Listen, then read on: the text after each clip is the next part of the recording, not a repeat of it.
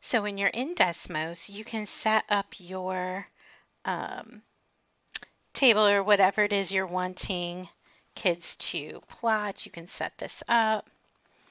Um, okay, let's see if I do that. Okay, so now you can see I've got some dots there, right?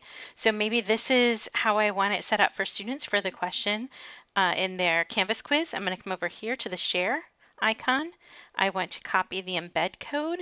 So I'll just Control C to copy that, or I can right click my mouse to copy. I'm going to come over to Canvas to my quiz, and I will add a new question. I can make it any type of question, but when I put my cursor here in the directions box or question box, I need to hit HTML editor. I'm going to paste in that embed code, hit rich content editor, and the graph will come up from Desmos.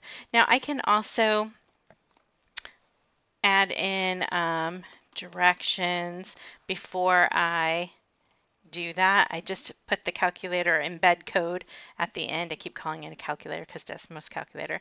But then I can add in some directions, and then I can set my question up just like I normally would.